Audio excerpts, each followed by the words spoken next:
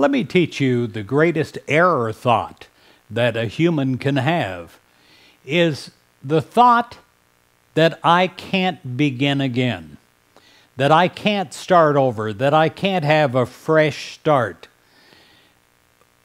Many people believe this.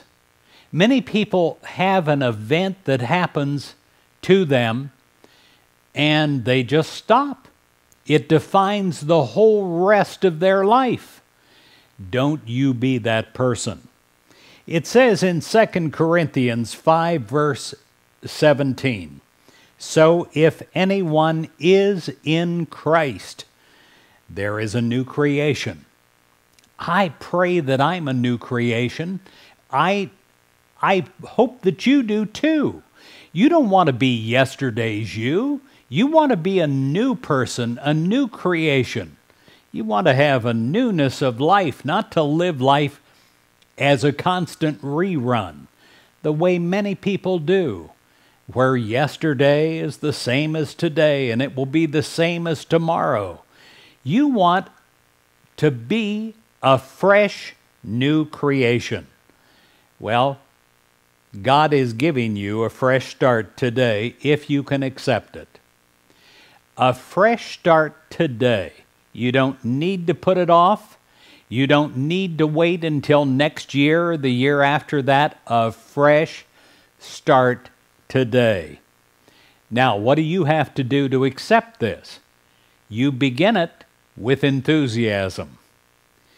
Some things we do time after time, and our lives seem like a rerun. We may feel caught as if we must follow the same old script, repeating actions, repeating reactions. What's so exciting is that we can choose today to change the direction of our lives.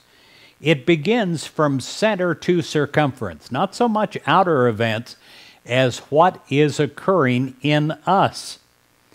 We can call out a cut to the old script, the way they do in the movies. Cut, it's done. And then not repeat mistakes or even accomplishments of the past. We become a new person in Christ. Our lives are not reruns. God gives us a fresh start this day. And each time, we're willing to take it. God is a God not just of one chance, but a plan B and a plan C and a plan D, to always give us the opportunity of accepting a fresh start. This fresh start may include a marriage or a further education.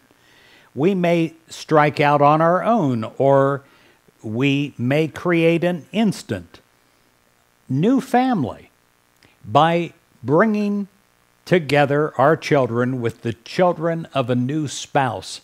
Just recently visited a family that did this, and they're happier than they ever dreamed possible, each one. Every day is new. It is a gift of God. So let's follow through with a new script. Not the old script, the old movie, but a new one. We can make changes and we can allow ourselves to have a fresh start. I did a talk years ago about people that didn't even have success until they were in their 60s and 70s. And they had huge success beyond anything that they ever experienced before, because they gave themselves a fresh start. You allow yourself today to have a fresh start. And every time you create a new script in your life, you create a fresh start. I pray that you have a fresh start in that area of your life that you need a fresh start. And I pray it is dynamic and powerful and wonderful. In Jesus' name, amen.